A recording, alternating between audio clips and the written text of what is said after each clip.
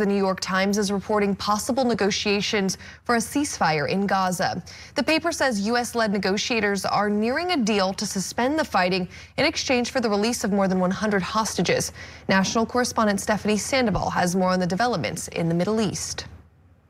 President Joe Biden saying today America's heart is heavy, releasing a statement in response to the killing of 3 U.S. Army soldiers during an unmanned drone attack on troops stationed in Jordan near the Syria border, leaving more than 30 other service members injured.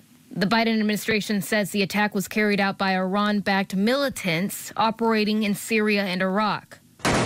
The lethal attack coming on the heels of heightened tensions gripping the Middle East, and Iran saying it successfully launched 3 satellites into space for the first time, igniting fears amongst Western leaders that Iran is trying to expand its nuclear program.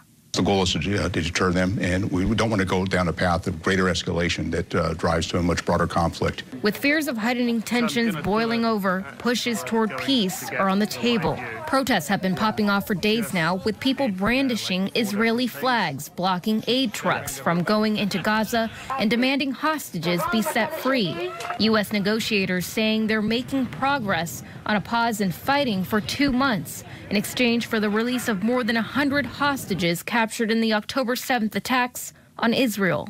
The deal would also allow more humanitarian aid into Gaza. As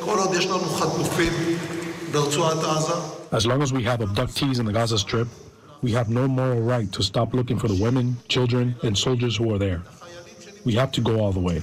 Now, after several nations have suspended funding to the UN Relief Agency for Palestinian refugees, after a dozen of its employees were accused of being involved in the deadly attack on Israel, the United Nations Secretary General called on countries not to suspend funding for the agency, which provides humanitarian aid and other services to more than 2 million people in Gaza.